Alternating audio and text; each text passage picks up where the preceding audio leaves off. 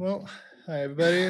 I'm John, and I heard you liked design patterns, so we're going to keep on talking about those. Um, so, got my first Ruby job in 2011, and you see some things about how people decide to organize the code. Live in Lions, have a couple kids, a couple dogs. Work at Gusto. We're here sponsoring, hiring. Talk to us. This is Annie and Maggie, and I would love to just show you pictures of my dogs, but today we're going to talk about ways to organize code, holy wars, and why naming is the only thing that really matters. So just to make sure everybody's on the same page, let's talk about the default organization for Rails applications. So these are sort of the architectural components that Rails comes with. Model view controller, or MVC. So a model is going to wrap the database table and provide some abstraction for just loading and persisting data. The view is the template that gets turned into HTML and is then sent to the user.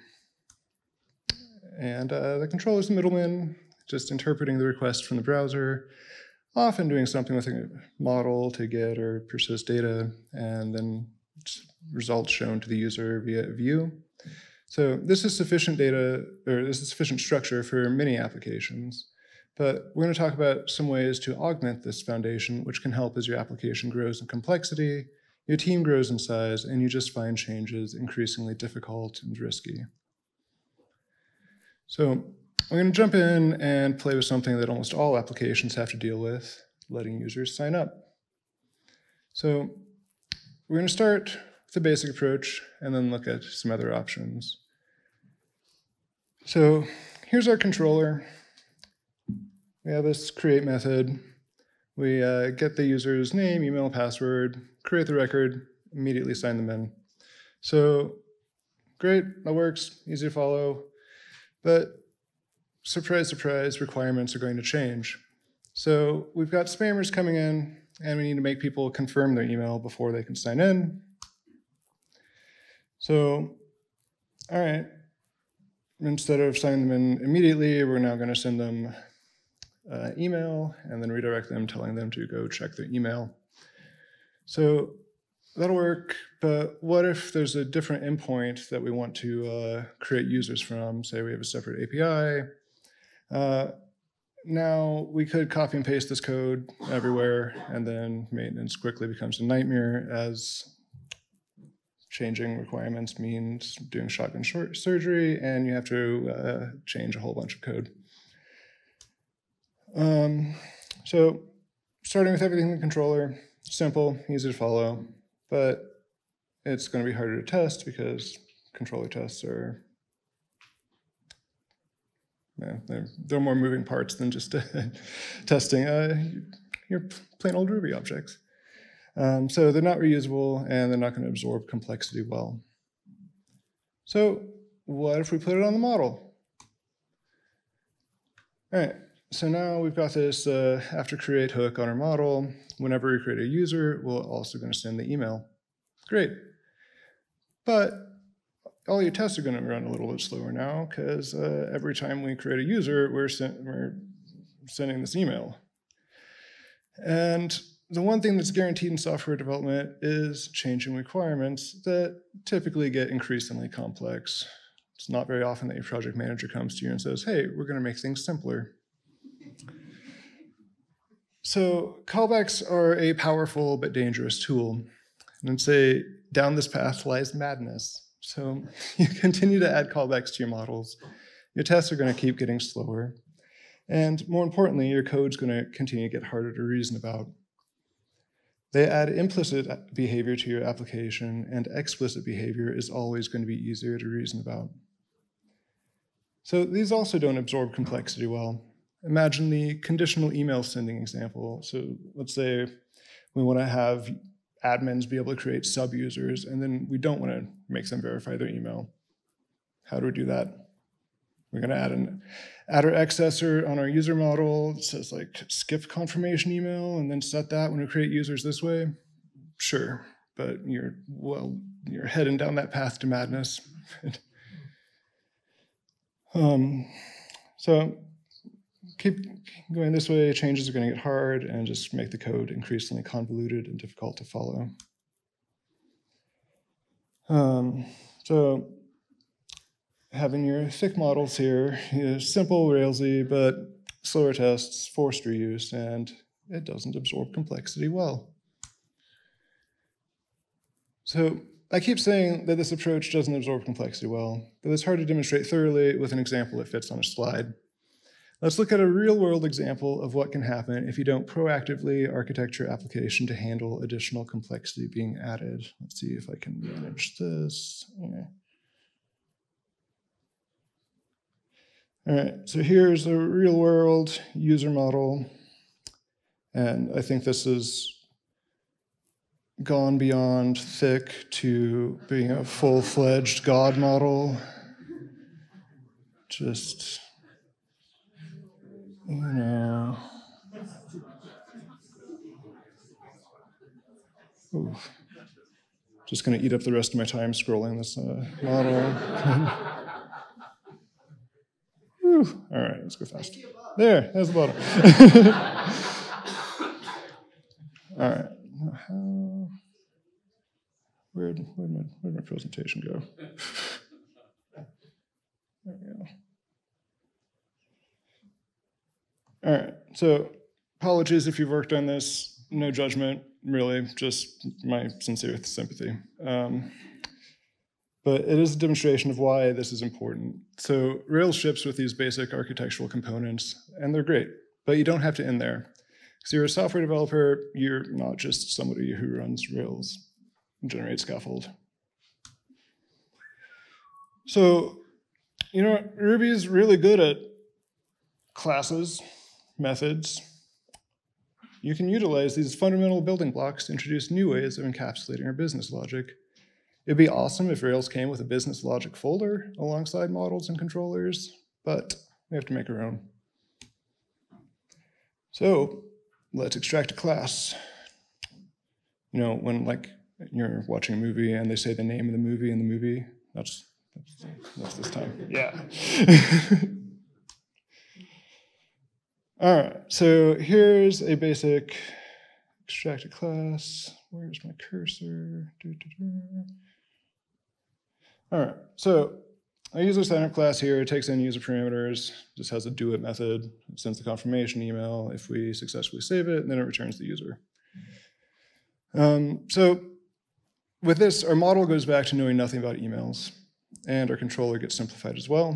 It gives us nice dividing lines. We only need to update the controller when we want to change something that's the controller's realm of responsibility, like where we redirect them after signup. And the user signup class is in charge of all the details of what's happening when a user signs up. So when we decide that we want to post new signups in Slack or email relevant administrators, this will absorb that complexity with only minimal complaints, and it's so easy to reason about what's going on. So also put single responsibility principle in the name of this talk. So the main, it's over discussed, but the main point of it is that each class should only have one reason to change, right? So this requires reasoning about our code like humans who are aware of our business requirements, what's likely to change based on business needs, and making conscious choices regarding trade-offs of SRP, cohesion, and coupling. Taking the SRP too far could mean that simple flows in your application require holding dozens of classes in your head, but not taking it far enough could mean that you have to reason about methods that are dozens of lines long, or a user class that's thousands. So by coming up with reasonable dividing lines to draw, meaning classes to create, then you set yourself up well to enable testing, because it's easier to test something when it doesn't have a bunch of side effects. You enable reuse, and you make it easier for new folks to get up to speed and just generally make your application more pleasant to maintain. There's a simplified controller. We just instantiate the user signup class, call do it, check if it persists to the user, and carry on our merry way. All right, so let's talk about some more common design patterns. Might have heard of a few of them already today, but we'll have another look at them. So design patterns are just standard and repeatable approaches to common issues that developers encounter. They aren't magic, and there's seldom one correct pattern for a particular issue. They're nice tools to have at your disposal, and familiarity with them can make jumping into other code bases less painful. All right, presenters, because dumb views are the best views. So here we have some sample ERB, and when you're just passing your view an instance of your active record class, you'll find yourself being tempted to add either presentation-specific methods to your active record class, or to do a lot in your view templates. Looking at this, you might want to add a full name and a display sign update method to the user model, but these will quickly litter your model with presentation-specific logic. And it gives us a potential single responsibility principle conflict, because if we want to change the model, which should be concerned only with data fetching and persistence, but we're really just changing presentation level concerns. So using a presenter or decorator or view component, we can wrap the active record instance with a class that's in charge of such things. So this gives us a nice simple view, and we keep our presentation concerns isolated from the model in their own class. The only reason to change this class is if you're concerned about presenting something different with your user. So we're solving the problem of complex views being hard to maintain and test. They give us encapsulated presentation-specific logic. They keep our views simple, and they're easy to test. Form objects. So we're going to look at form objects from a slightly different perspective, where they can be really powerful for creating multiple records from the same form. So you can imagine a form where we want to create two different database records in different tables, let's say a user account and a waiver acceptance. So the Rails way would be to throw accepts nested attributes on your user model and deal with it that way. This can be fine for simple use cases, but once you find your controllers getting complicated, you may want to look into form objects. Not only will it keep your model and controller clear of clutter, but it'll enable introducing custom validations that could touch both objects or context dependent, and you can enjoy being explicit about the behavior. Form objects feed the form, coordinate validations, and should ensure that persistence is transactional. So here we have another form object example. So we take in these user attributes and also some waiver attributes. And in our save method, not only are we creating a user, but we're also creating a waiver in a transaction so that if one fails, we don't get orphaned data. So here we now have a class where we can set up our associations explicitly. We can set up, can delegate validations to these instances or gems out there that sort of make that easier. And these can get really complicated, but there's one place where it gets complicated and it's not in your controller. So you've got one place to maintain what happens when you submit this form.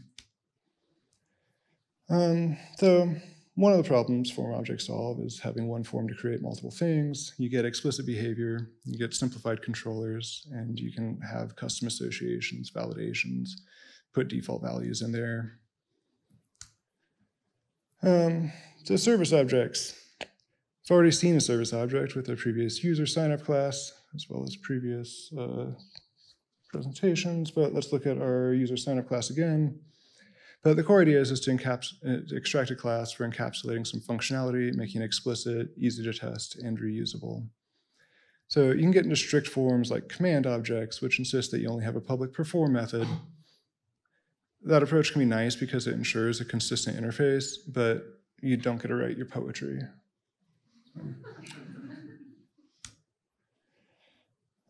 So service objects generally solving the problem of business logic needing to live somewhere. It gives you one thing that knows about a flow, that are reusable and easily testable. Policies. So these are just classes that encapsulate rules. For example, can a user access a certain post? Can a post be deleted?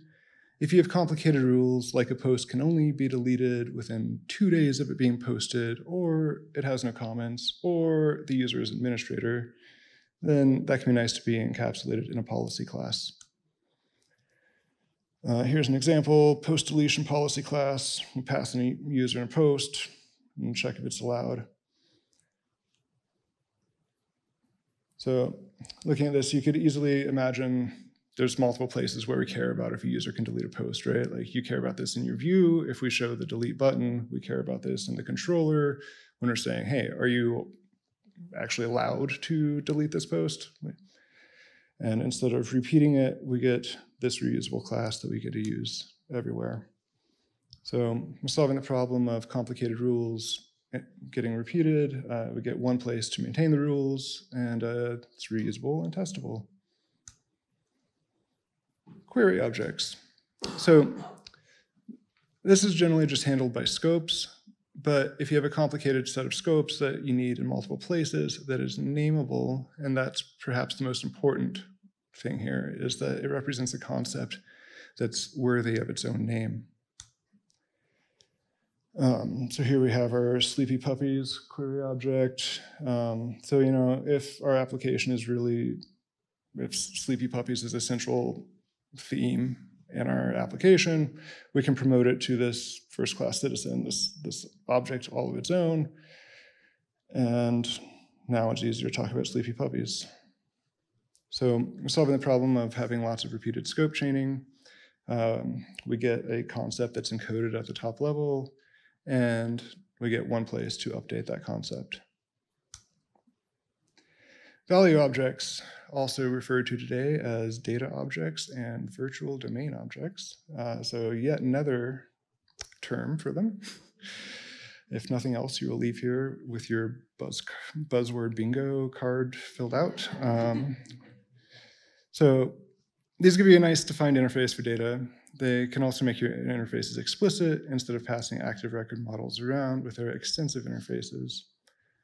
As the number of developers working the same code base grows, so does the value in limiting the interface of objects that get passed around. If you want to make it clear what you can and cannot do with the value returned by a method,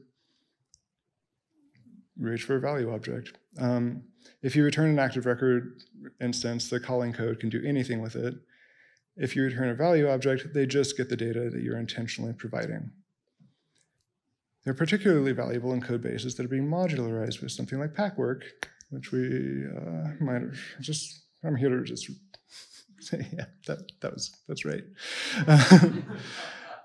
So when you expose a public interface with some domain groups, keeping things like your active record models private can be a forcing function for developing solid public interfaces and ensure that consumers don't do anything untoward with your private concerns. It also just keeps things simple. Here's the data. You don't need to be able to update it, at least not without going through our public interface, where we can do appropriate checks and trigger any intended side effects. Simple example, just here's a struct, and it knows how to construct itself from the model. And yeah, so we're helping to solve the problem of large applications ending up with everything coupled to everything. We get a limited exposed interface, and we force better API design between boundaries. Repositories. So this is the final one I'm going to talk about, probably my favorite. Repositories provide a nice way to get data. Two big use cases for it are limiting access to only appropriate data that the user is authorized to see, and enable eager loading of data and avoiding N+1s. So here we have an example of a repository to ensure that the user can only get access to pets that are either public or owned by them. So sort of wrapping the active record interface here, we get authorization built in. So if we only access our pets going through this repository, then we should not get anybody snooping on data that they shouldn't be able to see. Keep this private pets private. All right, so now we're combining the idea of limiting access to pets that should be visible to the current user and augmenting that information with a description of the pet's breed. So let's imagine our breed information service is calling some sort of external API to get the breed information. So we get our pets from our database, and then we wrap them in our value object and sort of augment that with a description of the breed information that we get by calling this service.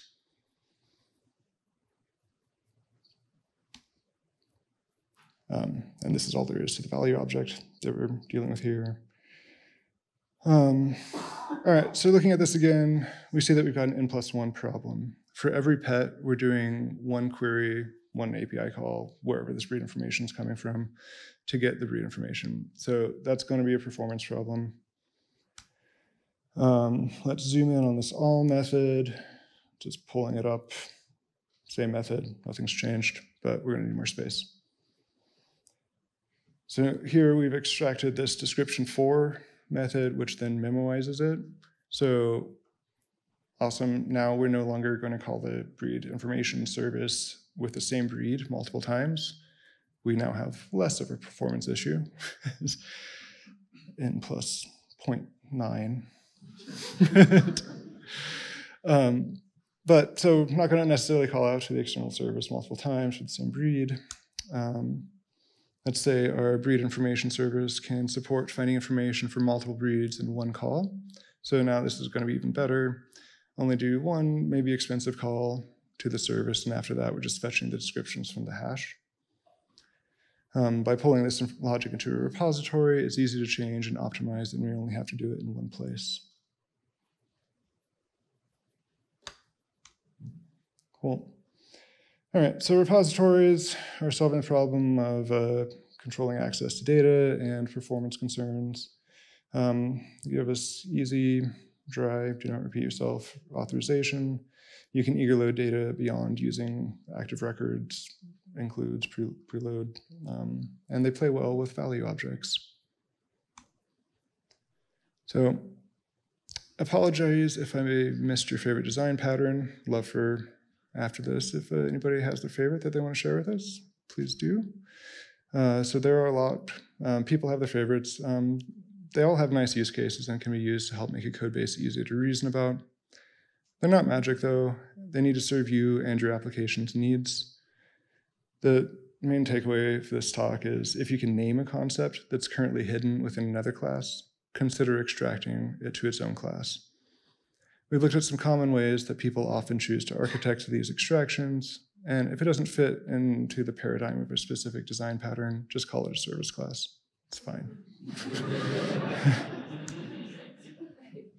But if you can't name it yet, don't rush things.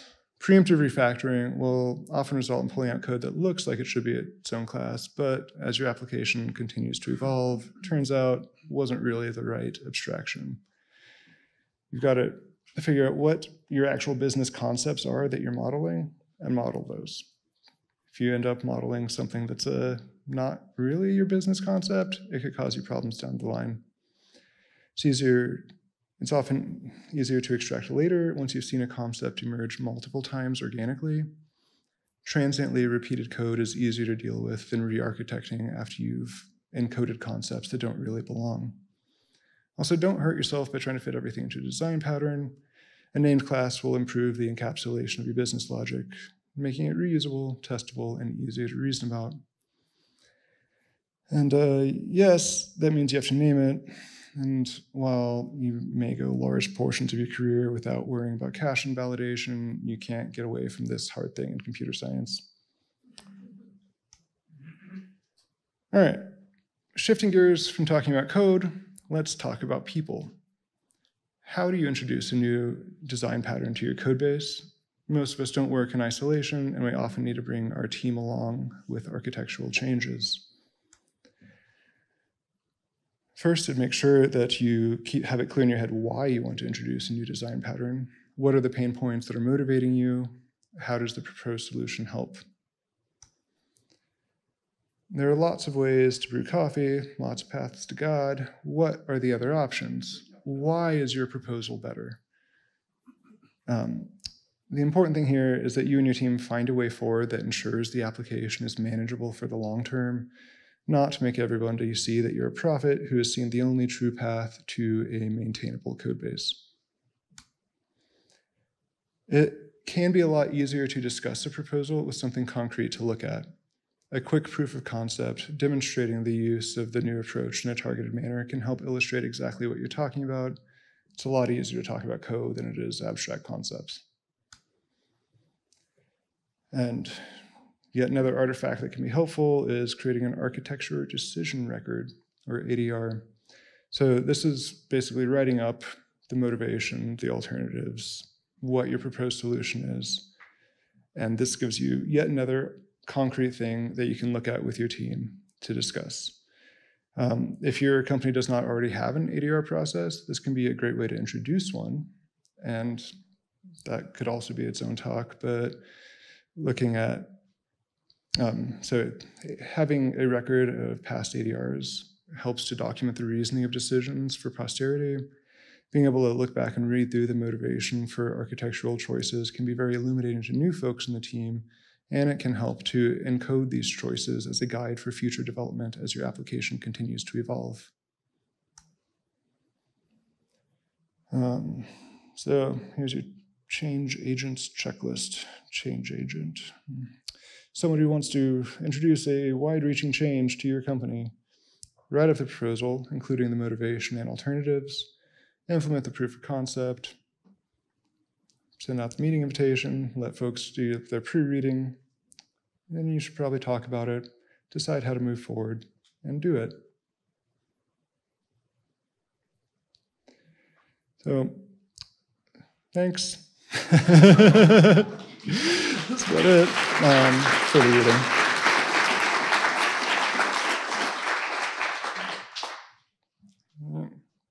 Any questions? Yes, Gian. All right, the question is, what do we use for our ADR? We use Google Docs. So we've got a template that has, hey, here's the stuff that you should fill out. We post in Slack. We're like, hey, we want feedback from a certain day. If there's a lot of discussion about it, let's have a meeting. But yeah, so the question was if we ever unabstracted a class. So like if you prematurely extract a class, then it turns out that you're not really modeling your domain appropriately. Yeah, no, that's why it's dangerous, because it does tend to live in your code base forever, because yeah, you've written your tests for it, you've used it in 10 different places, and well, it can be hard to factor that out, right? Like, definitely ways that you can do it, like introduce the correct class and gradually transition to it, but then you're probably going to end up with the two classes living in your code base simultaneously forever. Yeah, no, it's hard.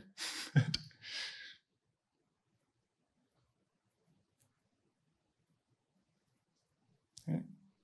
Thank you.